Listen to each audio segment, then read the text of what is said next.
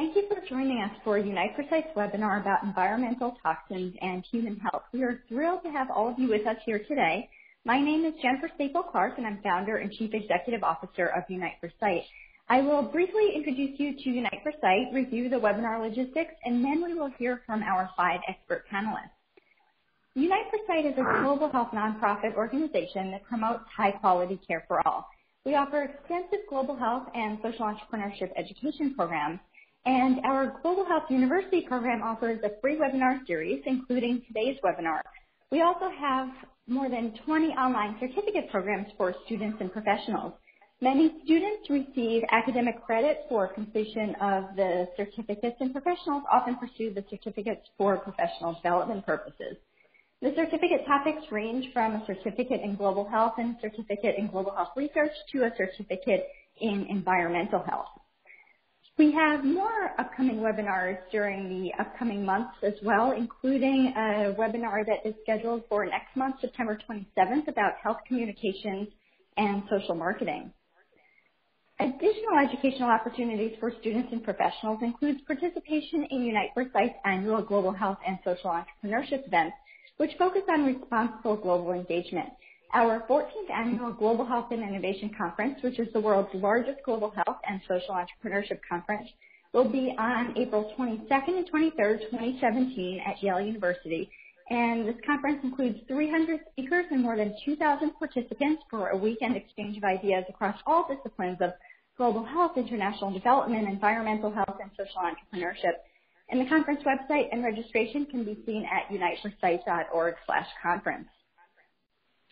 Unite Precise also has healthcare delivery programs that provide care to patients living in poverty. We partner with phenomenal local clinics in Ghana, Honduras, and India as they provide patients in their communities with care in villages, slums, and refugee camps.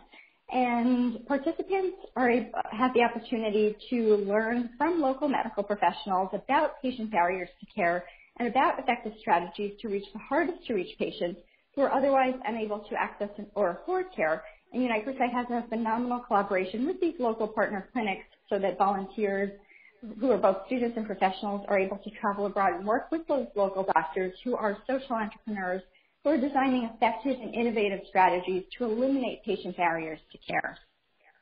Now I will describe the basic logistics of this webinar. We are thrilled to have all of you with us here today.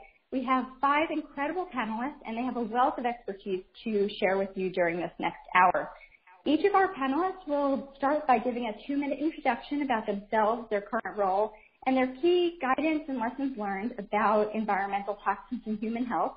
And then we will dedicate the remaining time to your questions and answers. And we received many stellar questions by the question submission deadline. And then we selected the most common and most thoughtful questions to ask our panelists today.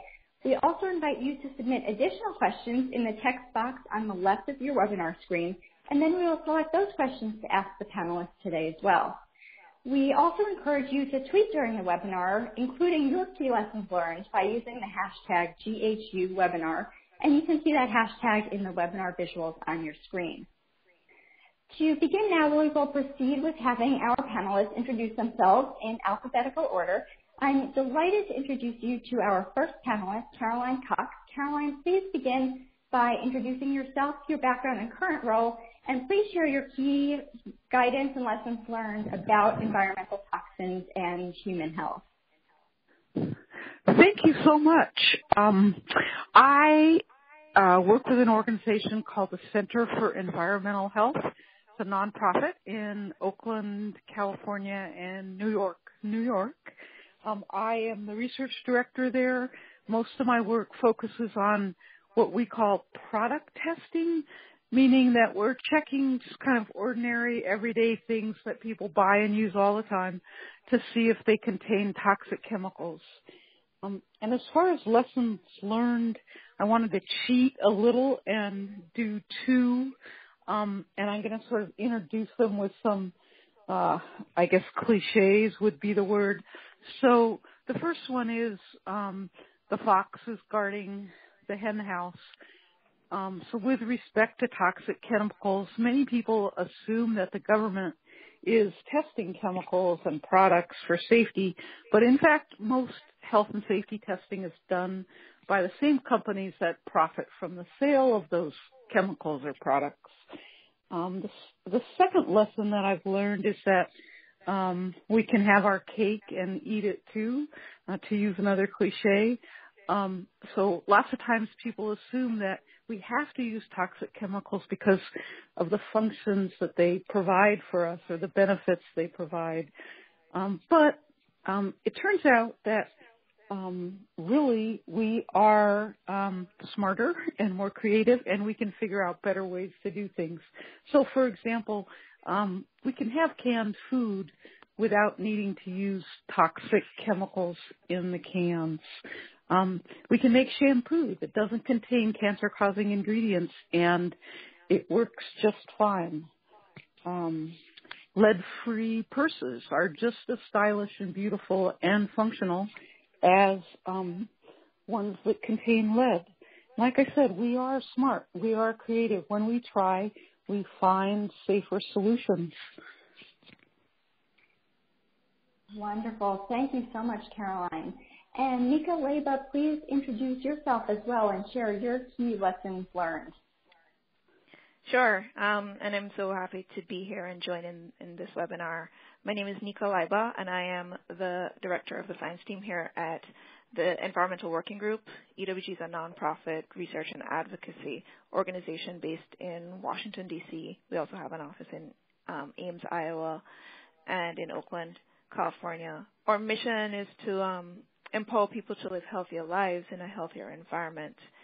And we do so by producing educational materials and resources or tools to help people choose safer products while also pushing for policy change. In terms of background, I've been here at EWG for 10 years. My background is in public health, and I have worked on anything from toxic chemicals in cleaners, personal care products, food, to BPA, and it runs the gamut. Lessons learned, the biggest thing I've learned through the work I've done at EWG is the sheer power of consumer influence over what's on the market. As Caroline had said, there's a lack of regulation in terms of what chemicals are being used, and the consumer has had such a great influence on changing that by demanding better products. If a consumer votes with their wallet, if they decide that they're not supporting a company because they're using ingredients of concern, that company is likely going to change their behavior. And so although we're not seeing a lot of change because of policy right now, we are seeing a lot of change because of consumer influence and consumer demand. So that's definitely one of the biggest things I've learned in my 10 years here. Excellent. Thank you so much. And Gerald Markowitz, please introduce yourself and share your lessons learned as well. Sure, and it is really a great pleasure to be able to participate in this webinar. I am a professor of history at John Jay College and at the Graduate Center of the City University of New York. I have been writing along with David Rosner at Columbia University about the history of occupational health and the history of environmental health and the history of public health for well over 30 years now. And in the course of that, we have done a tremendous amount of work on the history of toxins and what has been known about the dangers of toxins by various industries during the 20th century. And I guess the key lesson that I have learned from doing this work is the importance of what is called the precautionary principle.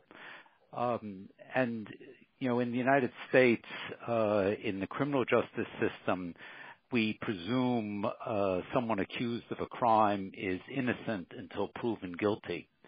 But when we have toxic chemicals, we take the very same procedure. We assume that the chemical is safe until it is proven unsafe. But the precautionary principle really takes the opposite approach. The importance of showing that a chemical is safe before it is tested on all of us as people using that chemical throughout our lives, and waiting until people get sick before we act. So I think we need to change those priorities. Terrific. Thank you so much, Gerald. And Linda Reinstein, please introduce yourself as well and share your lessons learned. Thank you, Jennifer. I'm delighted to join your panel. I'm Linda Reinstein, the co-founder of the Asbestos Disease Awareness Organization, ADAO. And for those of you who I haven't met, we're an independent nonprofit dedicated to eliminating asbestos-caused cancers and respiratory diseases.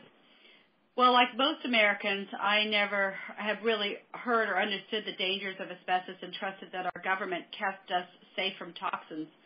But our world dramatically changed, and so did our knowledge, when my late husband was diagnosed with mesothelioma in 2003. Our daughter was just 10 years old at that time. And Alan fought a courageous 3-year battle, and Emily and I stood next to him as he took his last breaths. And it's shocking to know that 15,000 Americans die each year from these preventable asbestos-caused diseases while imports continue. And through my anger and grief with Alan's diagnosis, it led me to co-found ADAO. After 15 years fighting the ultimate David and Goliath battle to end this man-made disaster, I've learned 3 important things that I believe have helped us and our work. It's really the importance of collective activism, social media advocacy, and how strategic storytelling can all move mountains. It's monumentally exciting for me to see the impact on technology, because we've been able to connect and share with organizations and institutions literally around the world. And our storytelling efforts have actually been recognized internationally. And Jennifer, you give us a platform and a space with these webinars as well as your annual conferences really to connect, share, and engage. So thank you, because you've been instrumental in the work that ADO has been able to do and efforts that we've accomplished. Wonderful. Thank you, Linda. And our final panelist, Catherine Thomasson, please introduce yourself and also share your key lessons learned. Great. Thank you very much. I'm the Executive Director of Physicians for Social Responsibility. Physicians for Social Responsibility works to bring the health voice to advocacy to address policies that will protect human health and survival from the gravest threats. I'm actually a physician and was in practice for many years, so that I bring that perspective as well. And PSR has worked on this issue for over 20 years, both from a chemical toxics perspective as well as an air and water toxics perspective. So it's a very broad issue. And the myriad of impacts from these toxins are really not known by many people, including health professionals, from miscarriages to small birth weight, birth defects, impaired intelligence, cancer, attention problems, etc., from pesticides, air pollutants, plastic solvents. There's just, in the U.S., there's 30,000 pounds of chemicals per person manufactured or imported. And just a few other stats, the 7 million people die each year because of exposure to indoor and outdoor air pollution. So what is the solution? All the comments preceding mine are fantastic, and we all bring a different perspective. I think it's important for us to change the mindset that it's not better living with chemicals, but it's better living without chemicals. We've been brainwashed to think that chemicals are going to make our lives better. The second is we should have a major campaign against all fossil fuel, mining, burning, and waste, because they are a major source of toxics, not just when they're burned for electricity and transportation and heat, but also for their role in plastics production, pesticides, and fertilizers. So the solutions that we need to find for climate change are markedly going to reduce our toxics exposure.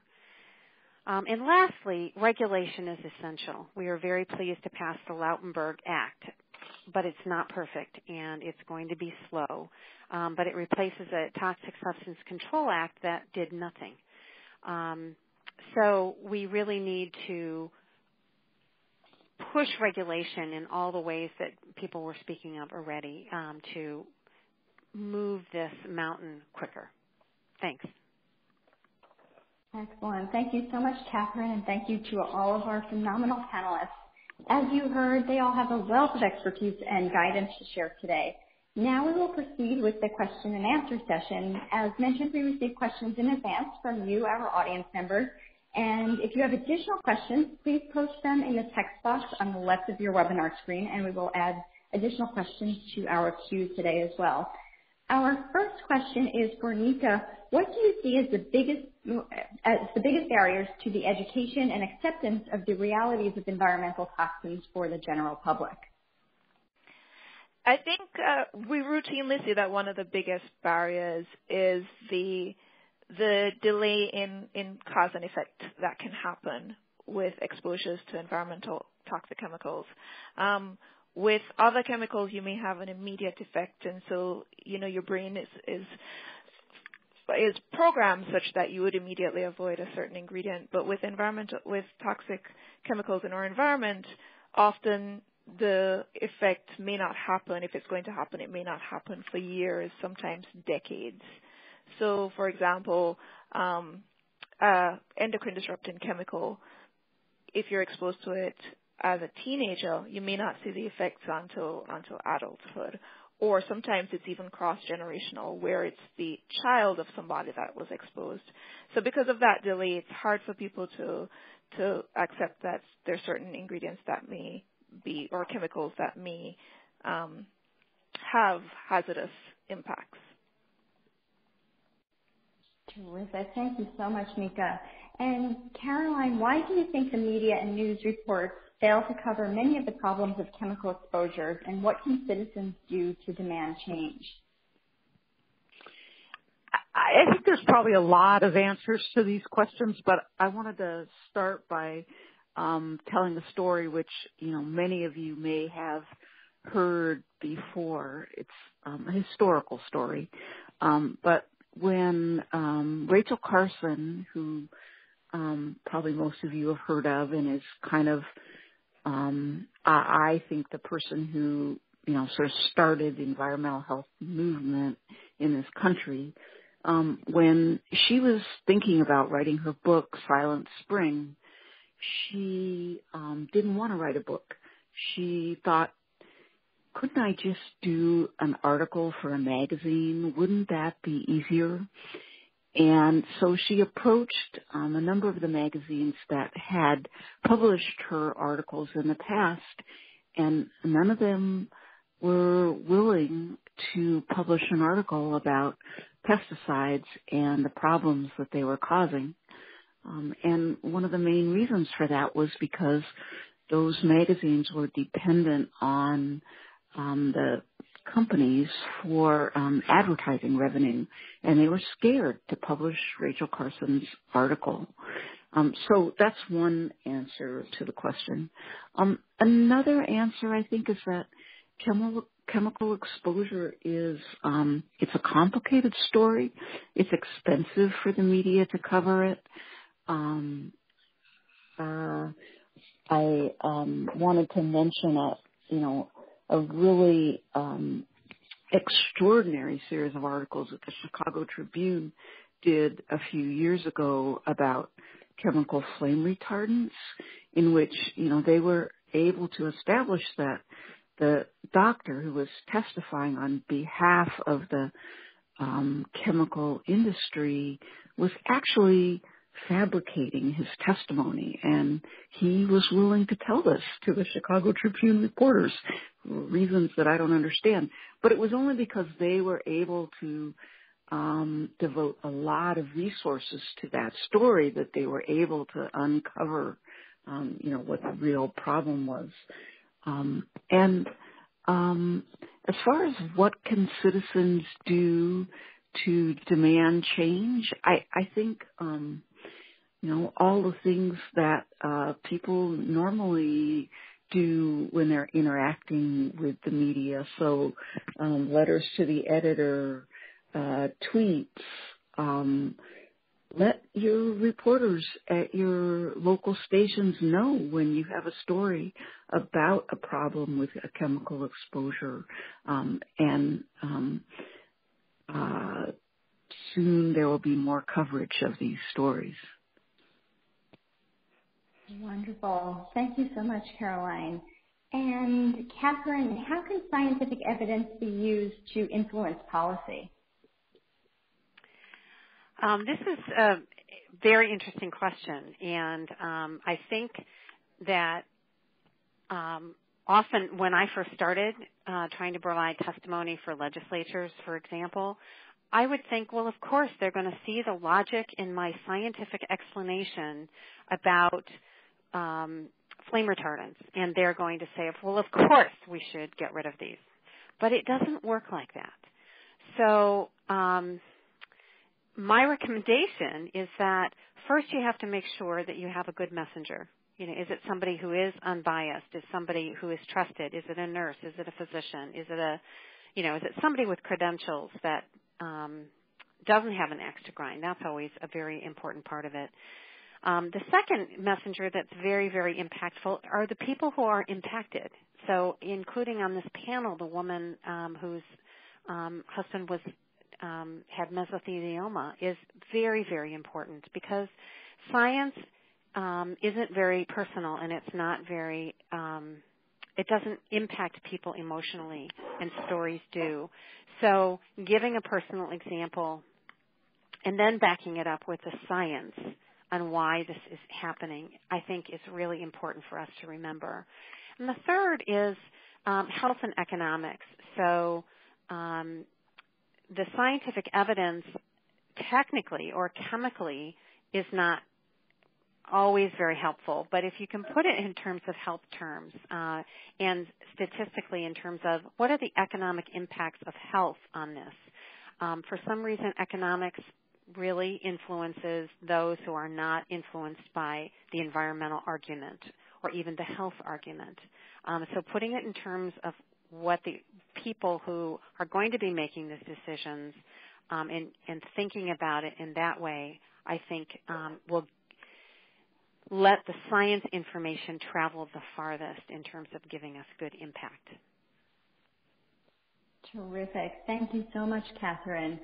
Nneka, how do you determine what research studies should be done, and how do you use the results to impact consumers and policy? How do you assess research studies by others, and how do you take into account their financial or other conflicts of interest, and how should those conflicts of interest be considered?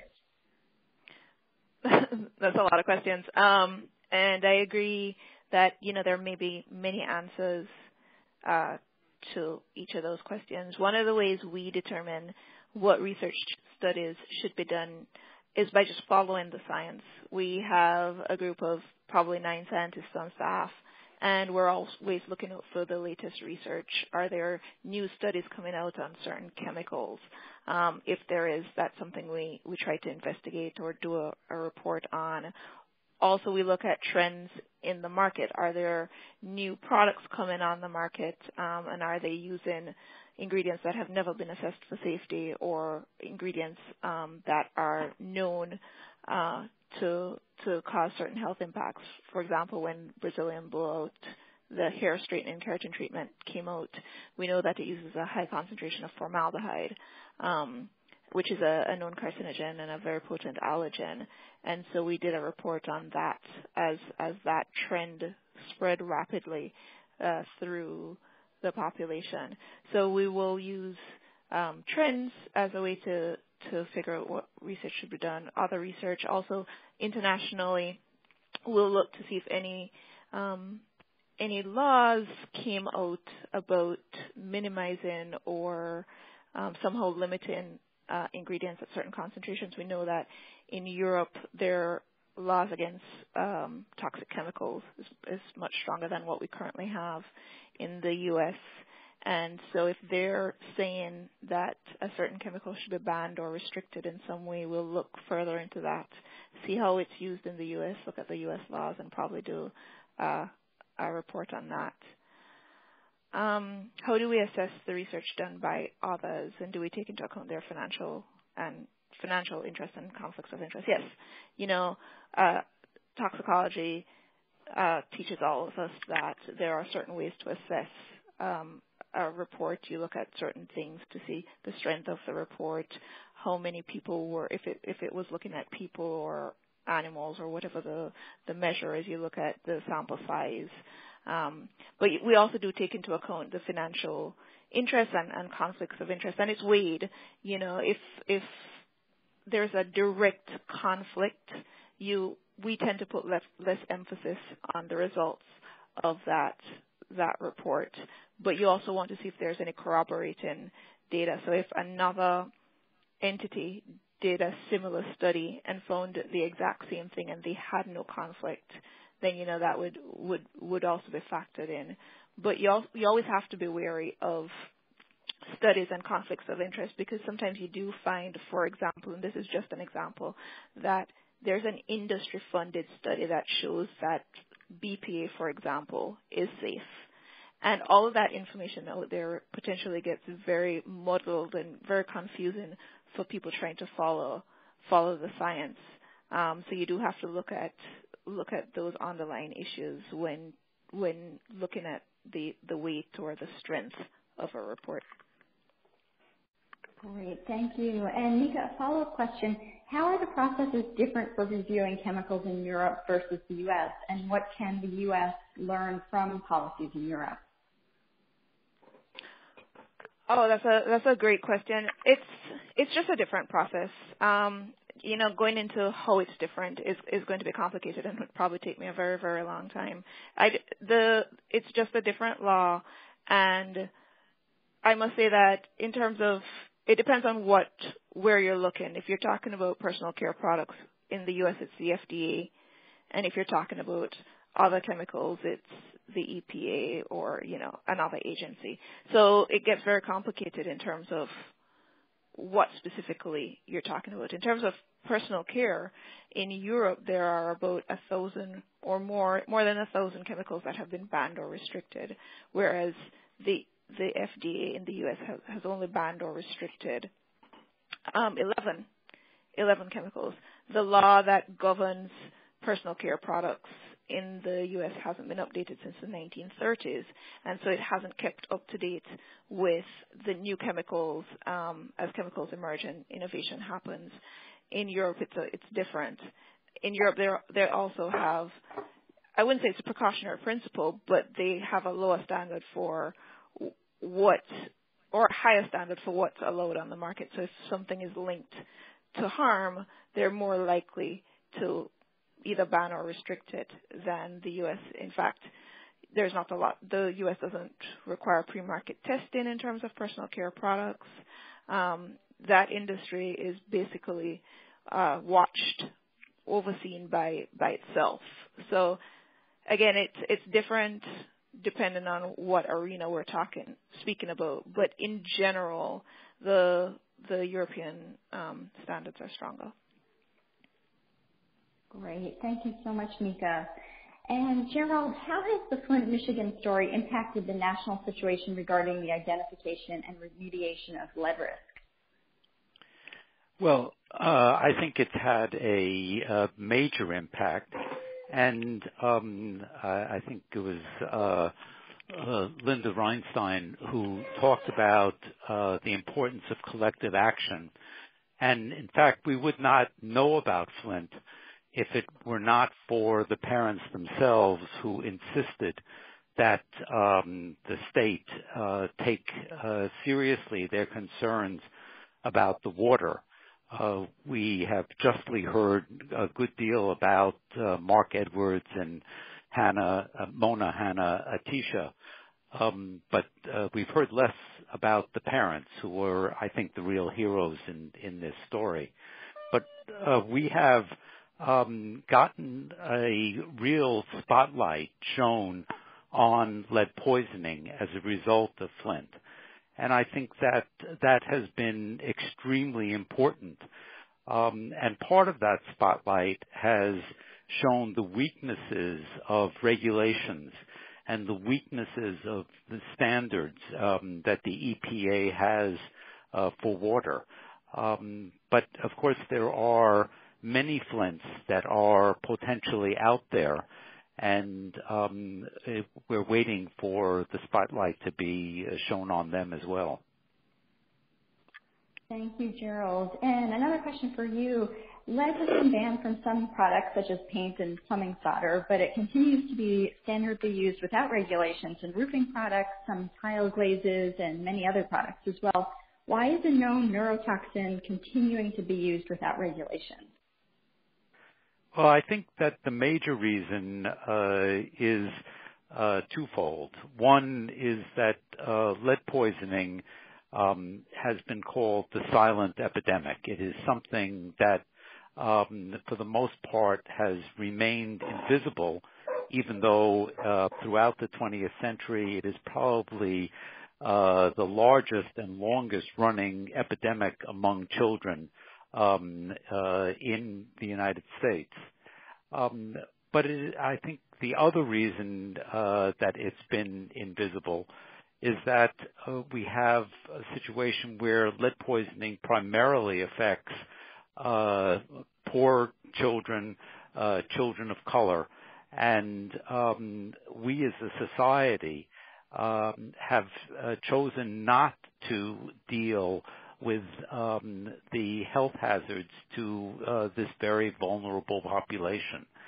And so I think that it's one of the reasons, and probably the primary reason, that we have allowed this known neurotoxin to continue to be used without regulations in so many forms. Great. Thank you so much. And Nneka, despite known concerns about harmful ingredients in cosmetic, sunscreen, and cleaning products, the majority of consumers continue to purchase those products. What is the best way to educate consumers about these known issues, and why are regulations not in place to protect consumers? Yes, I think that is true. The first part is definitely true. Despite known concerns, there are still, the vast majority of people probably are still consumers are buying products that have ingredients of concern. And one of the reasons that is because brand loyalty is a very, very, very strong bond. And if something works for somebody, it's hard to tell them to move away from it, especially, as I said before, if they don't see an immediate effect. And as somebody mentioned on the panel, cost could also be a prohibiting factor, because the quote-unquote green movement, the safer products, tend to be from smaller companies. Sometimes they are at a higher price point, and that can be prohibitive. How can we best educate the consumer? That's a really great question, and that's one that we tackle every day. Getting the message out in front of a larger audience is always really helpful. Having influencers, people of influence, people that the general audience looks up to and that they trust, that's really important. Having somebody that they trust talk about the issue, speak about the issue. But also hearing the personal stories like Linda's. I've heard Linda's story a number of times, and it is always extremely powerful. Hearing stories like that and putting it hand in hand with exposure to asbestos or exposure to lead or exposure to another known contaminant, environmental contaminant is extremely powerful as well. One of the things we try to do at EWG is always get the message out in front of the media, because we think when it gets in front of the media, more eyes will be on it. And the great thing for us is that we've seen so much more media attention on environmental health and environmental contamination over the last 10 years. In terms of cosmetics, I know that has skyrocketed. We pulled some numbers recently looking at how many media stories looked at, or Skin Deep database, which is our cosmetics database, and talked about ingredients, potentially toxic ingredients in cosmetics. And in 2010, I believe the number was about 115. And last year, 2015, it was 700, more than 750 media stories on toxic ingredients or potentially toxic ingredients in personal care. And that's just one sector. So the great news is that more people are hearing about it, more people are looking for information on it, but we're always looking for more ways to get the word out. Why aren't there more regulations in place? I think most of us on the panel have touched on this. That is the question of the day. Why aren't there more regulations in place? And that's a big question. A lot of the regulations that govern environmental toxic chemicals haven't been updated in a long time. We recently just updated our TSCA, Toxic Substances Control Act. But a lot of the other ones, like the rule or the FDA rules for personal care products haven't been updated in a long time. Why everything moves at a glacial pace with regulation, but I think the big elephant in the room there is that there's a lot of competing thoughts and a lot of money that may be on the other side. A lot of industries, whether it be chemical industry, they have a lot of money to invest and they don't want things to change necessarily in a lot of cases. And so the nonprofits or the groups that are working for healthier, better, safer products may be at a disadvantage because we may not be able to have the same effective influence if we're not putting as much money behind it. But that's just one reason. I'm sure there are many others, but that does pose a block in a lot of cases. Changing status quo is hard. Having companies to reformulate their products to use safer ingredients is hard for them, and they don't necessarily want to do it in a lot of cases. So they will fight against it, especially if they don't think that the science is extremely solid. But as was mentioned before, at EWG, we believe in the precautionary principles. If there's any science at all that hints that something may be detrimental, we think that it should be avoided until there's proof that it's not, but that's not necessarily the prevailing thought from the other side. Great. Thank you so much, Nneka. And Linda, many people are unaware that asbestos continues to be used in some products and also found in many living and working spaces. What should be done to protect people from this known carcinogen? Well, Jennifer, you're certainly right. Most people are unaware that asbestos, which is a known carcinogen, remains legal and lethal in the U.S. But as EWG and CEH have all pointed out, and I know Gerald too, these asbestos peddlers have been and remain very powerful. So powerful that they were actually able to overturn an EPA ban in 1989. So that's left us with a toxic disaster to clean up, as we've consumed over 31 million metric tons, which you can find in your home, workplace, schools. So the biggest part for us is raising awareness, because asbestos can be found in floors, walls, roof, even in your cars. And NIOSH did a study, which I've heard some of your panelists comment on, about our storytelling backed with studies, which I think is very important also. And NIOSH actually reported firefighters have a rate of mesothelioma 2 times higher than the general public. So armed with the facts, understanding where the peddlers are powerful, but also where their Achilles heel might be, is we go out to try to raise awareness. I think some of your listeners might have even heard recently how asbestos-contaminated talc, like baby powder, was found to have asbestos. And EWG and ADO have done product testing. We've actually found asbestos in toys and crayons, which is just reprehensible to think that businesses get away with this. So what can you ultimately do? That is the million-dollar question. So what we do is we go back to grassroots advocacy and the facts. So coming up with simple, scalable programs and campaigns have allowed us, I think, to raise awareness, like Hear Asbestos, Think Prevention. But it really, for me, comes down, and it's very personal after burying Alan, it comes down to three important steps. That we have to have education, policy, and enforcement all aligned together to create a true, meaningful prevention strategy. If we look at, and I know that CEH and EWG and the rest, Ken Cook and I worked together for 12 years, the reality is most Americans can't identify asbestos or manage the risk, and we're constantly testifying in front of Congress explaining that. I think one of the biggest victories that we've had is President Obama when he signed TSCA reform into law on June 22nd.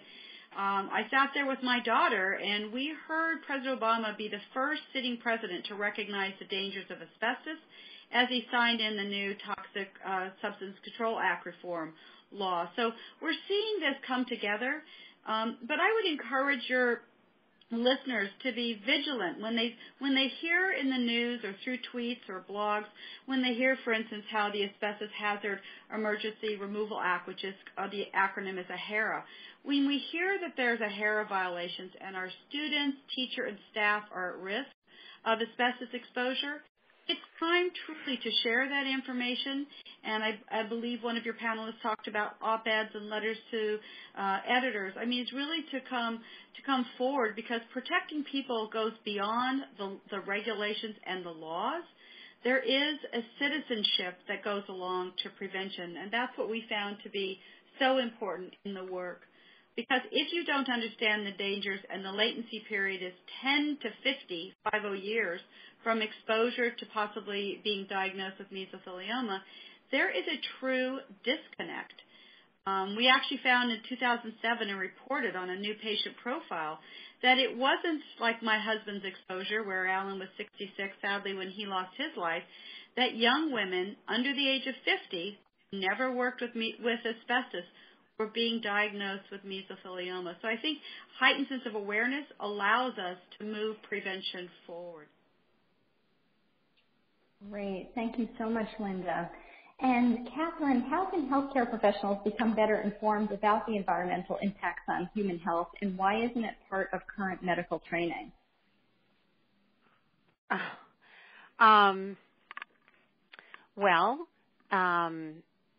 That is an excellent question. One of the answers that I got from folks in the American Academy of Pediatrics is that it's not on the board exams, and therefore the training programs don't want to include it in the official curriculum, which sounds absurd, but there you have it. So even within the health professional community, we need to fight to get that into curriculum. I think that physicians, I think nurses are much more progressive than physicians. So I can speak as a physician. The medical community is conservative. They don't like to accept new hypotheses for causes. So the concept that BPA, bisphenol A, in a lining of our canned foods could lead to obesity.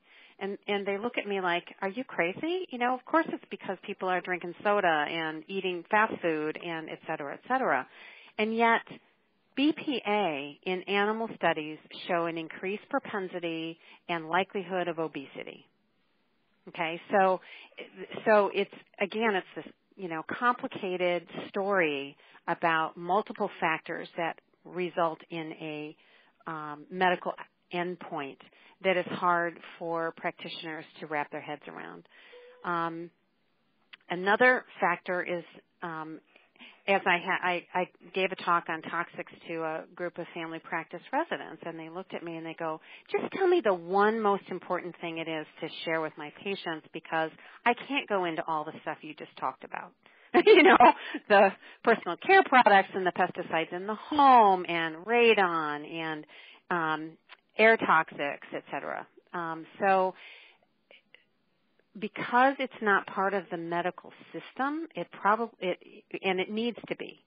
So there have been some movements in health systems like Kaiser that will talk about climate change and air quality and how you need to protect yourself. And the American, the internist group, the American Academy of Pediatrics, American Thoracic Society have all made statements now about climate change, and are interested in figuring out how to bring that to patients. Because again, if you have a health professional saying, or having a sign even in their office, or a video clip that says, heat waves are increasing because of climate change and you need to protect yourself, here's how, then it's really a strong statement about that. So it's a complicated area, and we are working with many groups in trying to increase the education to residents and medical students and in nursing programs, although I think nursing programs have more of this than physicians do. Wonderful. Thank you so much, Catherine. And Gerald, lead risks are quite common in schools throughout the U.S. and the world, and it's known that lead directly impacts educational and health outcomes. What are current regulations regarding lead in schools, and why are policies not in place to test and remediate lead in all schools? What specific steps should be taken to eliminate lead risks for children in schools? Well, I think the first thing that we need to understand is that most children become lead poisoned in their own homes, and especially from lead paint in their own homes. And when we send our kids to school, we expect at an absolute minimum that they are going to be safe there. And I think that part of the problem that we've had in the schools is that there is been very infrequent testing of the water in schools. And when there is testing, frequently we find that the levels that are being discovered are above the 15 parts per billion that the EPA says should be the action level. And we know from the science that there is no safe level of lead in a child's body. So that if you consider that a child may be poisoned by lead in their homes from lead paint, and then they're getting an added burden when they're in school, it is really inconceivable that we as a society would allow that to take place. And I think in terms of what specific steps should be taken, we really need more publicity about lead in our schools. People in communities have got to demand that their schools be tested and that the test results be made public, and that if excess levels of lead are found in the water fountains of schools, that immediately other sources of water be provided to children. So this is a national problem, and unfortunately we really don't know the full extent of the problem, and only community activism will allow us to understand what the nature of the problem is, and then we can seek to address it. Terrific. Thank you so much, Gerald. And Nneka, in addition to environmental working groups' Healthy Living app, are there any other tools that consumers can use to see how toxic their products are? In particular, is there a website or app that provides information on children's items like clothing, toys, strollers, car seats, etc.? Yeah, that's a great question. I can obviously speak to our resources, but I'm sure that there are others out there. I know the state of Washington has, I think they have a database for children's products in particular. But EWG does have the Healthy Living app, which is a point-of-sale app, so you can scan a barcode at point of sale and see the scores, which are how hazardous a product is for personal care products and food. But we also have standalone databases for those things. We have personal care, food, and cleaning products, and personal care and cleaning products are rated, again, based on how hazardous the product is or the ingredients in the product is. And food, we rate based on ingredient concerns, but also on nutrition and how processed the food is. We also have a new verification program for personal care called EWG Verified, so that at point of sale you can see the EWG Verified mark on personal care, and these products meet our highest standards in terms of safety or health. But I wouldn't want to even remotely imply that we are the only group that has resources like that, and the more there are, the better for everyone. So there are others out there, I'm sure. Thank you, Nneka. Do any of our other panelists know of any additional resources that may be available? This is Carolyn from the Center for Environmental Health.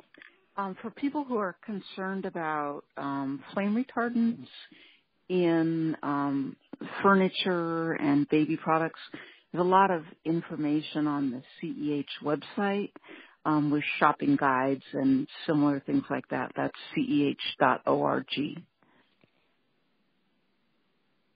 Terrific. Thank you so much, Carolyn. Jennifer, like CEH, yes, ADO has an amount of materials and resources on our website, adao.us, where you can learn prevention techniques and tools, and also interface with government agencies if you have problems. Fantastic. And this is Catherine. Again, Green America probably is another good source for purchasing and healthy solutions. Excellent. Thank you. And Linda, what specific steps should be taken to eliminate asbestos risks? Will asbestos use and exposures ever be eliminated? Well, those are two powerful questions. I think to eliminate the risk, we find these 4 points to be the easiest for most Americans. One is embrace knowledge. Don't put your head in the sand like an ostrich. Learn where asbestos might be in your home, schools, and workplace and community, and then you can prevent, obviously, exposure with home repairs, possibly a national disaster. It's important that people know not to disturb or remove asbestos on their own and to hire a trained asbestos professional. But lastly, if you have a problem, concern, or violation, go to your state or federal EPA or OSHA agencies and contact them for either clarification or for action, because they are there to help us. And if we don't use the proper agencies, frankly, this just goes unnoticed. Your question about will asbestos ever really, exposures be eliminated? Well, we're very close to banning asbestos. We've never been closer, as some of your panelists have discussed. But working to eliminate exposures will require dedication and education enforcement from all of us. We've consumed so much asbestos because of our so-called need that 31 million metric tons remains in our world today. So will we ever truly eliminate it? No, but I think we're going to do a much better job managing and reducing risk, which will ultimately help in the public health space as well as in our environment. We still have toxic Superfund sites in the United States, and it's just shattering to go and visit and see the direct connect between toxic exposures and the community. So we're going to continue our work, that's for sure. We welcome the help and support from anyone else that would like to help us. Great. Thank you, Linda. And Caroline, it's astounding to think that products such as lead and asbestos were so common and heavily promoted as safe decades ago. What products are prevalent and promoted today, which may be astonishing to us several decades from now? Okay. Well, first, like the other panelists have said, it's important to remember that lead and asbestos are still problems. They're, not just legacy exposure, but also they're, those chemicals continue to be used. The question about, what's going to be astonishing to us decades from now, is a fascinating question. And I kind of scratched my head for a while. I think the conclusion that CEH has come to, as well as I know many other organizations, is that probably the chemicals at this point that we see as most worrisome are chemicals that have the ability to, for lack of a better phrase, mess with our hormones. And the reason I think that those are particularly concerning is because hormones control, virtually every aspect of how our bodies work and grow. And hormones are active at minute amounts. A little bit of hormone goes a long ways. So if you're exposed to chemicals that act like hormones or disrupt hormones or block hormones, it only takes a little bit of those chemicals to have a serious effect on you or your children. There's new evidence showing that hormone disrupting chemicals, the effects of those chemicals can last, for multiple generations. So it's not just our children, but our children's children. So I think, we will be astonished several decades from now to think of how many hormone disrupting chemicals that we were exposing ourselves to. Terrific. Thank you. And Catherine, do you think that the dose makes the poison, or are some of the health effects from environmental toxins independent of dose?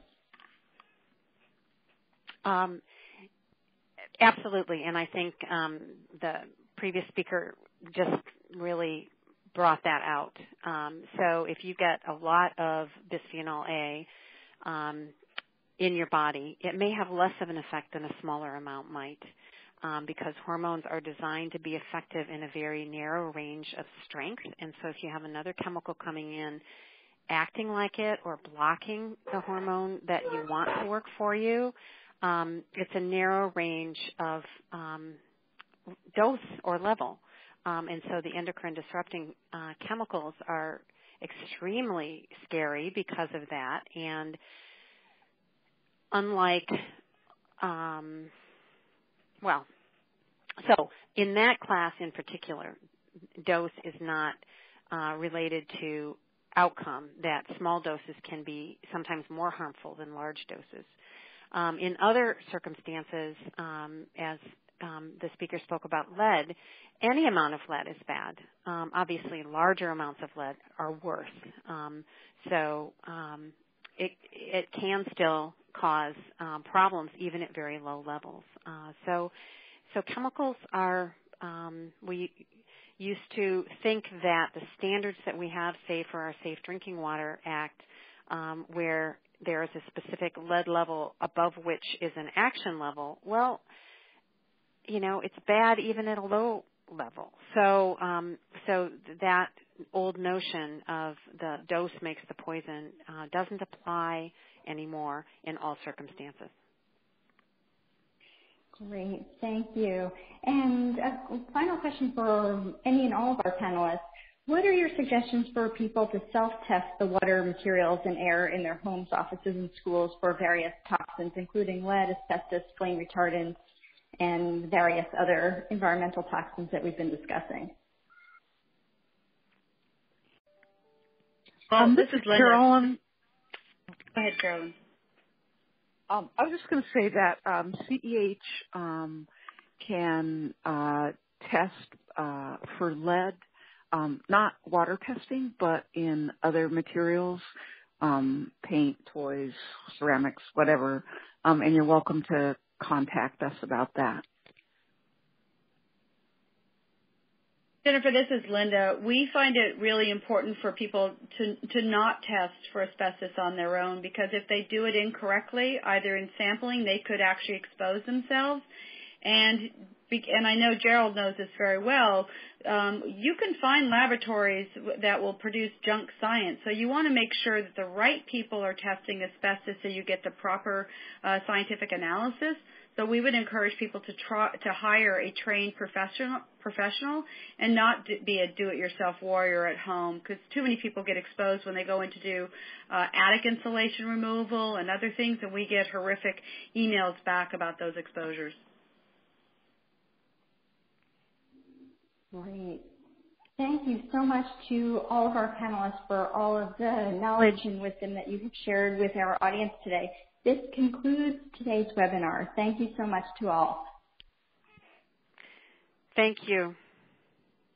Thank you. Yes, Thanks, thank you.